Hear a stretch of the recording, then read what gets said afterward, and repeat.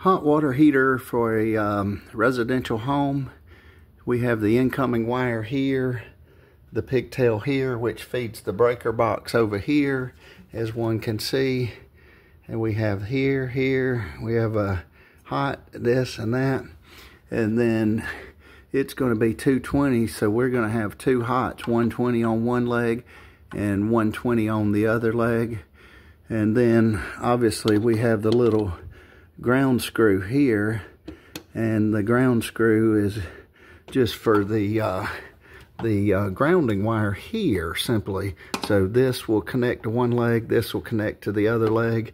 I'm not sure if it really matters which leg is which, because what we're doing with these, we're actually lighting up the element, and we have an upper element and then a lower element. So again, this is 220.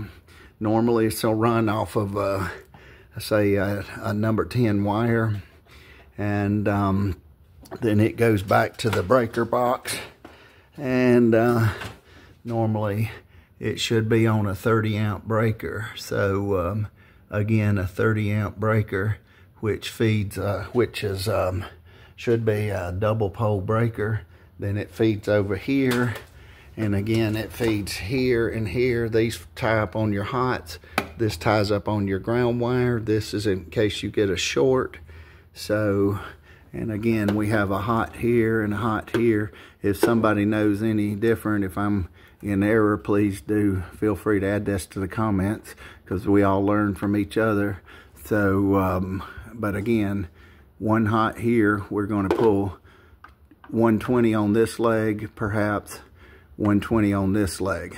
And what it'll do, it'll heat one element up, heat it up, then it'll go out, then the other element will go out. So the element will come on and the water should get hot. This is an electric hot water heater. This is not a gas, so an electric hot water heater. And again, 120 equals 240. One ground wire, in case we get a short. The ground normally is always green. Just remember, it's always green, and it should be your naked wire right here. And then this wire here and this wire here will connect. So you just have to be sure that you throw the breaker.